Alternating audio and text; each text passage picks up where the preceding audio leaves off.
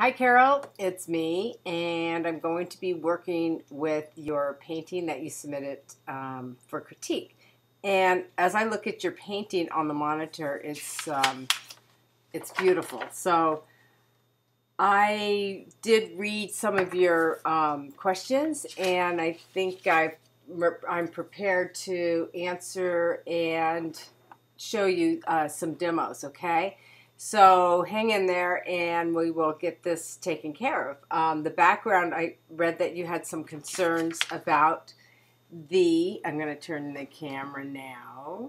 Okay, so what I like to do on my critiques is I print out your image, okay, and I actually printed both of these out in color and black and white. I wanted you to see the black and white, and I'm going to scan both of these and send them back, and I'll scan this, and you'll have it by the time you see the video, so you can follow along. But I really, you look at this is definitely in shade, and you were worried about it being brighter than the one in front, but if it's okay if it's brighter because it's more of a contrast with the shade right here. And that might give the appearance that it's brighter. But when you look at it black and white, and even in color, I think this one really stands forward. So don't let the contrast of the shadow and the lightness of the light, flushing through the tips of those petals. Don't let those fool you. So. Okay, so that is one question that you had. And also another question was, earlier on you talked about your pigment running when you glazed over into this area. So what I did was I went ahead and glazed right over this because I'm going to show you how if you feel like you have to lift something back out, you can do that. But also, I glazed over it because I wanted to see if it, would move for me, and then we could discuss. But when I look at your painting, and I look at the yellows here, I really do think maybe the yellows were a little, the pigment might have been on a little heavier than usual. And the fact that it moved and it ran is not that big a deal because we can also go back in. I can show you how to bring some of these stamens back out. So we've got a lot to do, and I'm going to get busy. And first things first, so I'd like to talk about the background, okay? Also, you were concerned about, you had some concerns about the line drawing and the reference photo. And you stated that my drawings, my reference photo was much different than my painting. And on this one, yes, and I explained why on this one. This one I just took my time and I added a little bit more. And I looked at other reference photos and just added my own ideas. Just because it's not on the reference photo, of course you can add more. Even in my class, you're more than welcome to add more. And as a matter of fact, that's what I encourage you to do, is to take the background and make it your own. Have some fun with it. So without further ado, here we go. What I did on this piece right here,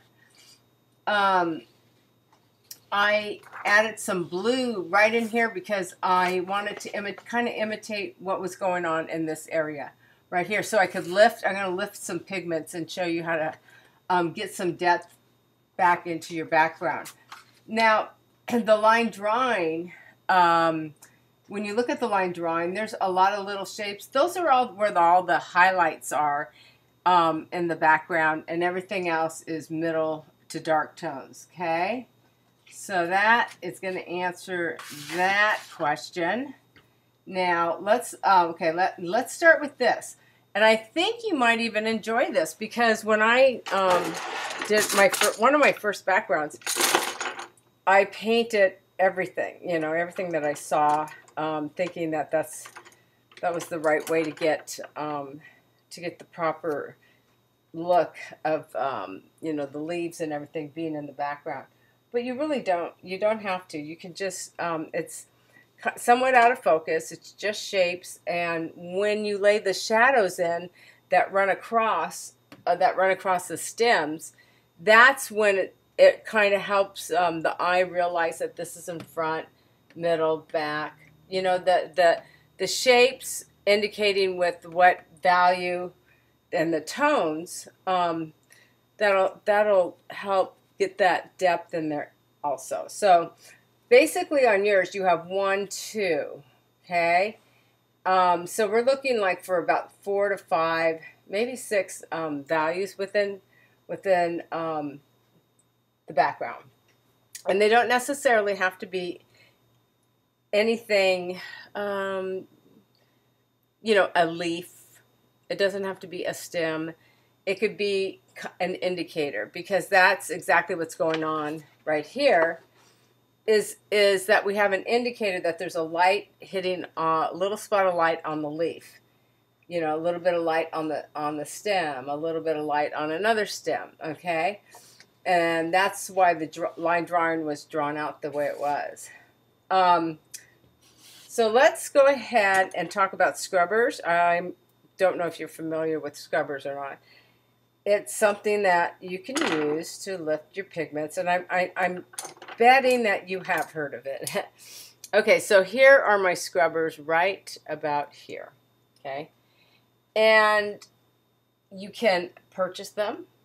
You can make your own, and all I did was take some brushes that I wasn't real fond of that I purchased over the years, and you can cut them short, and they're kind of short and stubby, and they have a nice rough, not super rough, but you know, it doesn't bounce like a one stroke. Okay, here we go. Okay, 1 second. I'm going to, okay, here we go. I heard somebody coming. I was going to close the door. So here's the scrubber. Whoop.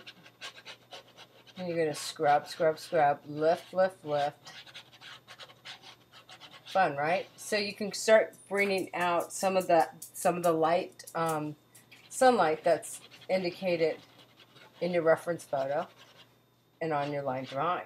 Okay? And then you can take tissue and dab it, dab it, dab it, dab it. Okay?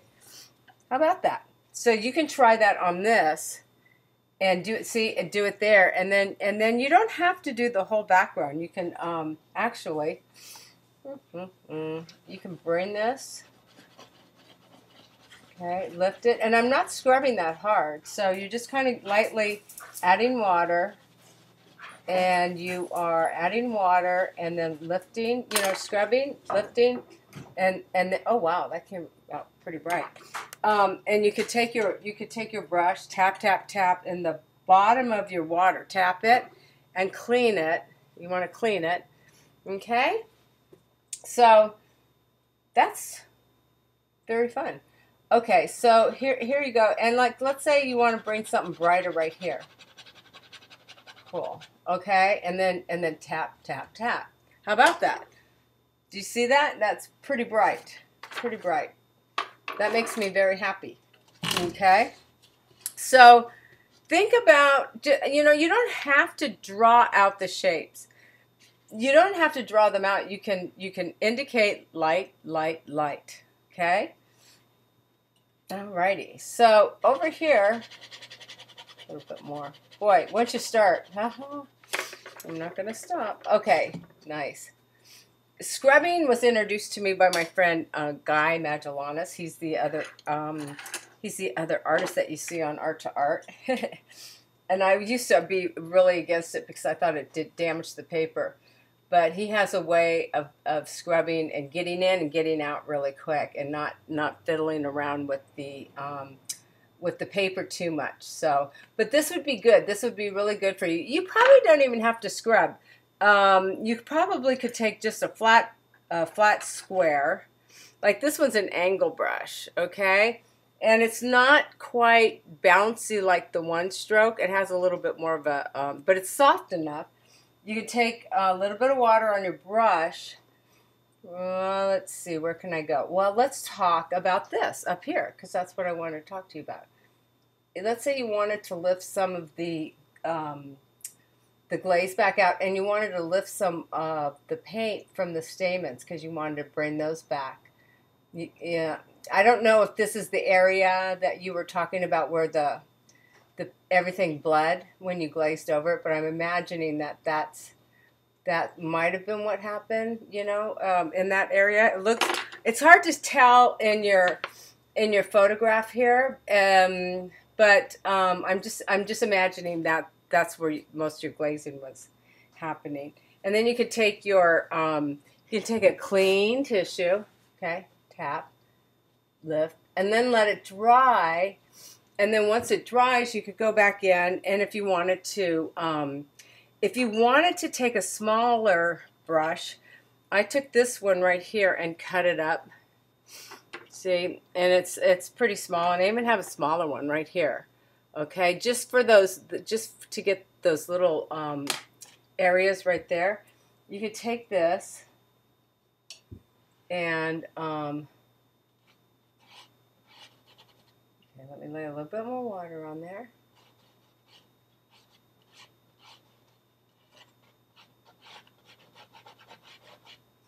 Okay, and then get in and get out. Okay, and there you have some of your stamens are coming back. Okay, so let's move on from there.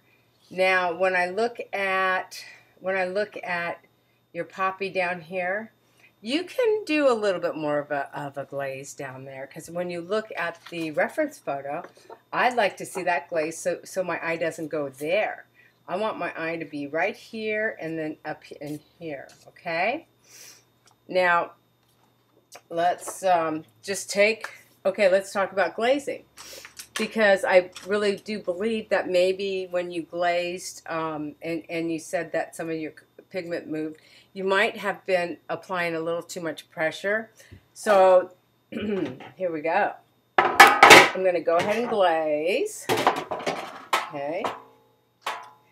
And mixing up my phthalo blue, and I'm going to add a whole lot of water, okay? And I want you to see, here, I'm going to go this way because that'll be better. I want you to see right there. Do you see how much water I'm going to add right up in here? Cleaning this all off, adding a whole lot of water. So it's even a little bit more. So it's not going to be a real heavy glaze. So I'm pulling my brush, I'm pulling it and pulling it, and I'm loading it up, okay? Right there. And coming over here, boom, boom, boom, boom. Yeah, go ahead. Just lay that in there. And so when you glaze, does it have to be one big long stroke? No, it doesn't. It really doesn't. I'm just trying to set this area back just a tad. You can even put a little bit of a shadow right in the middle there. And then pull it up, pull it up, pull it up. And then stand back and say, okay, have I achieved what I was looking for? Do I want to put a little bit more? And I'm going to say yes to that. Okay, just a little bit more. Now, if you want, you can actually add, I'm going to add a little bit of, you can add a little permanent rose, or you can add a little bit of permanent alizarin crimson. Okay, there you go. There you go, right there, right there, right there. A little bit more, and you can add some while it's still wet. Just go ahead and drop that in there. Okay, right there. Okay, so that's going to be it for now. Now I'm going to go ahead and I'll post this for you, and I'm going to send you your hard copy of the corrections that I spoke about, and I'll send you the black and white photo. Okay. Okay, talk to you later. Bye-bye.